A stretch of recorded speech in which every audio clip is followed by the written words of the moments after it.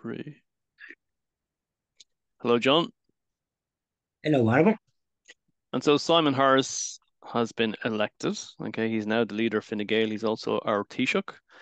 Simon was born in 1986 at a time when Ireland's unemployment at the time was at 17%.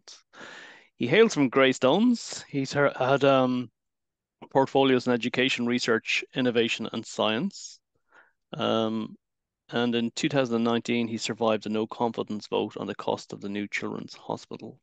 Let's talk about Simon Harris. Yes, and there was also various other little issues when he was Minister of Health. There was a threatened strike, and so he had a baptism of fire. But before that, I think when he was 15, he was looking for people with handicaps to be treated the same as ordinary people in schools and that. So he seemed to be active from a young age, and then he was elected top the poll for the Wicklow County Council, and so he did his apprenticeship there, if you like, and then he went for the election in the Wicklow constituency, and it was an unusual one in that three Fine Gael TDs were elected, and he come in last. He wasn't expecting to be elected, but he was. And then he was the youngest on the Dáil, and so he had a charmed life, and he was Minister for Health, and he presided over some what I call problems, decisions that affected our understanding of marriage and all the rest of it, and that type of thing. And then he whatever when he was Minister for Health, however, this business of James Street being chosen, before that it was the Mater. It was about the worst site in the country that anyone would want to build a children's hospital, because they need a bit of greenery, don't they? I mean, they need to be in a setting where they can see a bit of greenery and trees and that, and when their people visit them, they can kind of get in handy enough. At the lake of Connolly, where Connolly Hospital is, and plenty of land there, and all the rest. And somebody offered that had built hospitals for nothing, and it's provided it was built there. So, I mean, what more could you get? And Mr. Varriger was Taoiseach just at that time and refused to meet him. Mr. Pat Kenny did a program about it and was quite annoyed that when he interviewed this man, a fella called Kelly, a very decent individual. So it looks as if they have already got an agenda. And why James Street was picked for a children's hospital costing a fortune, and it'll cost a fortune to run. So Mr. Simon Harris was Minister for Health, and that decision was taken. So and now he's going to be Taoiseach stroke Prime Minister and the leader of the Fine Gael party. So which is normally save your time and it becomes possible. But with the situation that the Fine Gael, Fianna Fáil, and the Greens are in, they want to stay in power for the whole time. So they'll put up with anything, won't they? That's it. I think one thing we can say about Simon Harris is that he comes across as a kind of an approachable man, and that's a very, very important character trait to have in somebody that's a leader or especially a Taoiseach, you know.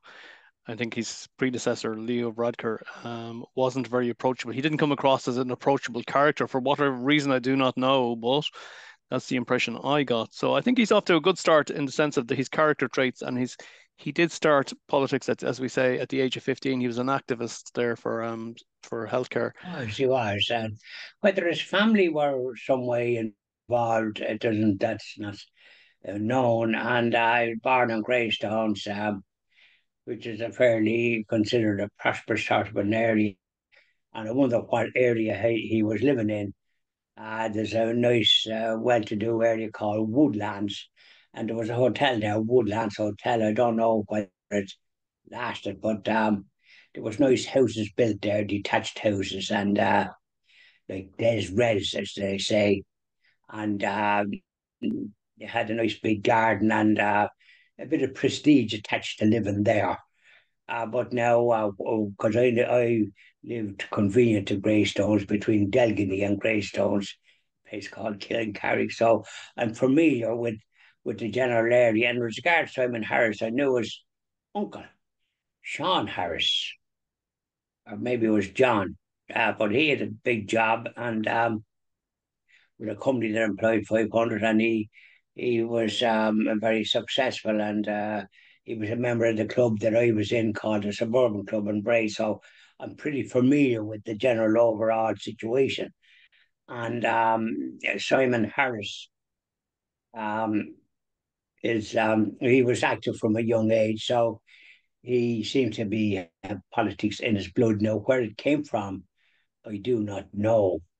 But be that as it may, when you start doing what he was doing at 15, and he lobbied for it, so he certainly, and he went to the uh, secondary school, I think, in Greystones, and he got a good Catholic education, although with some of the policies he pursued, it didn't seem to gel with the with being a staunch Catholic. But be that as it may, when you're in government or in politics, you often have to take decisions probably that is not something that you might be in favour of, but this is the way it's going. So Simon Harris now has reached what you might call the pinnacle of anyone's career, to be Taoiseach, stroke Prime Minister. And he's a youngish man. There's one little problem that he has, a health problem. He suffers from Crohn's disease, and that's an eternal serious problem. And but it can be treated, of course. And being Taoiseach, he's going to have a fair bit of stress in that position, I would think. And so he's going to be attacked probably on all fronts. But we wish him well. We wish anybody well that's taken on the responsibility of being a Taoiseach stroke Prime Minister and trying to direct way things go. I hope he has learned something from his experience and to try and do what we call the right thing. And he's one of the youngest. He was the youngest TD when he was elected, and he got a great privilege to either propose or second Enda Kenny when Enda Kenny became Taoiseach. So there That's you it. are. Enda Kenny then was they lost support to him, Mr. Barricker and various other parties at the first part. So but Mr. Harris had a uh, important position. I thought somewhere there did he lose his seat one time? Did who lose the seat? Simon Harris. I thought I No, saw something that I think that he. there was a no confidence vote in 2019. He survived that, and that was to do with the cost of the children's hospital. Maybe he did. Yeah, well, I'm not aware. exactly. Yeah, but I thought that 1984 or something in Dublin So, South, but maybe it's a misnomer that I saw on some report. sorry, But are we because talking I about saw him. Are we talking about Simon Harris? Oh, we are. Well, that's who we're talking about. Well, what year did you say? Did Didn't you I say tell not? you that it was Uncle? Hang on, John. Did you say 1984 or 1994? What? You got to remember, he's I born in thought I 1986. saw something in. I'm not sure what age it was. Well, what time did you say he was elected to the Dáil? What He year was was that? born in 1986. Okay, so he was elected to the No, he Dáil. I wasn't. think Was he born in '86? Well, then he he's couldn't have been he's there only in a kid. '84. What? Anyway, look, the thing is, okay, I think the advice I would give him, and I don't know if you'd agree with this now, is that maybe he should dumb down the social justice causes. We've had enough of it, you know, it's been going on now for 10 years. And it's all very, as I said in the previous video, it's like teenage idealism. He needs to get back to very basic practical stuff like bringing back our builders Yeah, from abroad to build houses, and exactly. And on top of that, like he has about a year when there's an election due, so he'll have his name up in lights, of course, being Taoiseach and so Prime Minister and leader of the Fine Gael party. So he has an important position, and we wish anybody well, especially when he's taken over at such a critical time with this hospital, which must be going to cost a fortune by the time it's finished, plus a fortune to run because of where it's situated and all the expense and trying to get nurses for it. I don't know how they're going to get nurses, but that's another story.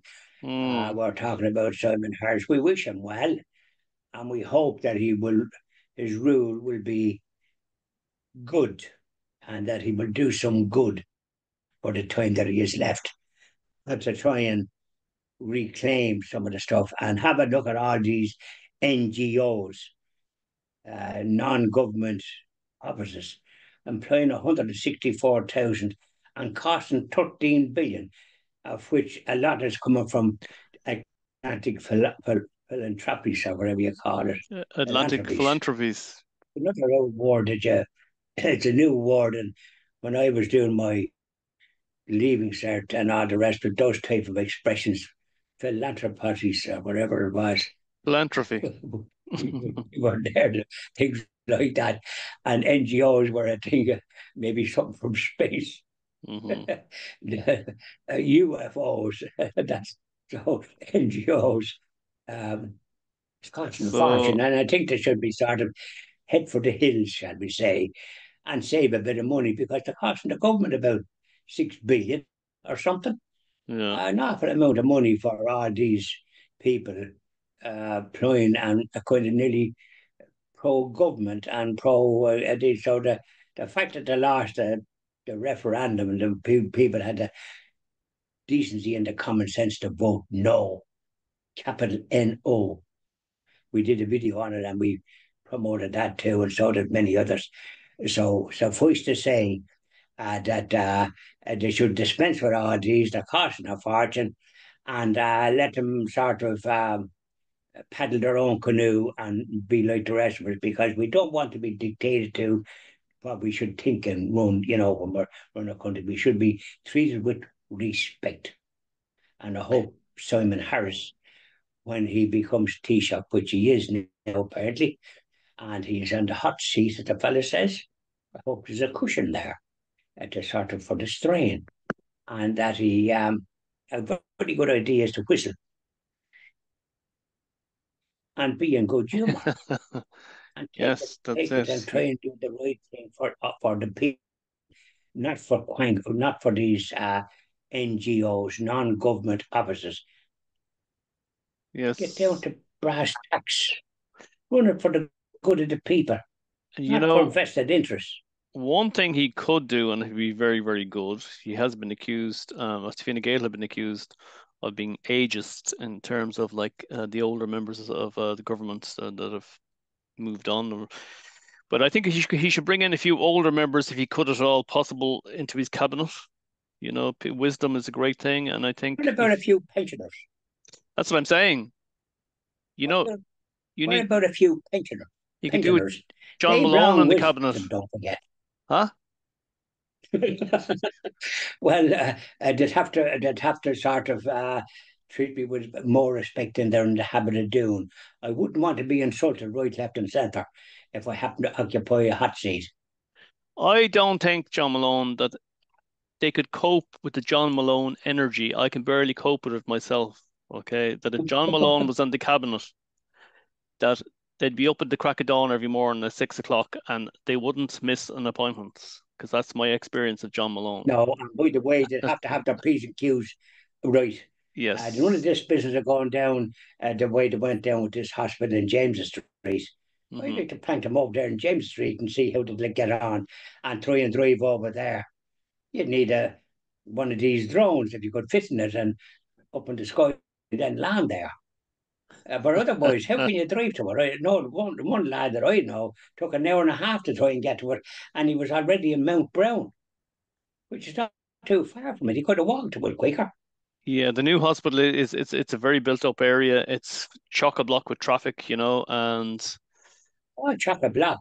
Sure, Dublin. Dublin. Sure, there's a lot of places you can't go in Dublin now because the Green Party has sort of closed it off, and of course, on the street, the widest street in Europe now is a basket case. I don't know what to make of it, and then there's a big steel thing sticking up in the middle of it, giving everybody a fright. If you had a nightmare, that's what you think. I had a few nightmares, and I think I was that spike. I thought it was on the top of us. hmm John Malone, we wish Simon Harris all the best. It will be very interesting to Well, see. yes, because isn't that the best way to do it? Wish the chap well, and he's from Greystones and the general Bray area, which I'm very familiar with. I'm familiar with Greystones as well. hmm I dined there in my time, as well as everything else, and I'm very familiar with it. I had a very good friend that had a shop, one of these old style shops, and sometimes they used it in films. It was that old fashioned. A fella called Leo Ayrton in the square in there's a bit of a park there, but you wouldn't you'd meet yourself coming back, and oftentimes the summer there's a lot of undesirables sitting in it drinking you know what, whatever they're at. God help them, instead of going for a walk and perhaps a swim in the summer, that's what they're stuck. So folks can't use it the way they might. So I'm familiar with Greystones. One of the snags was that there was the Latouche Hotel. That closed years ago, and we often died in it, myself and Julie. We often walked from Bray to Greystones, 6 miles over hills and down hills. It must have been as fit as a fiddle that time. And we'd have tea, a pot of tea, and a couple of scones in the Latouche, and then get the bus home. So that was on a Sunday, and it was a very pleasant way of in the summertime going along and up the hill because it was a walk. You could walk along the cliffs. Now, mind you, you wouldn't want to be kind of staggering because there was a good drop down to the sea. So I'm very familiar with it, and so I wish Mr. Simon Harris long life and happy, and and be a success and do the best he can, and try and improve things because they need improving. Yeah. Thank you very much, John. Right. Thanks very much, Oliver. I hope the weather keeps up for Simon Harris and that there doesn't be a strong wind or that. It's gone a bit cloudy at the moment. I expect a supper rain. That's it. Bye now. Bye now.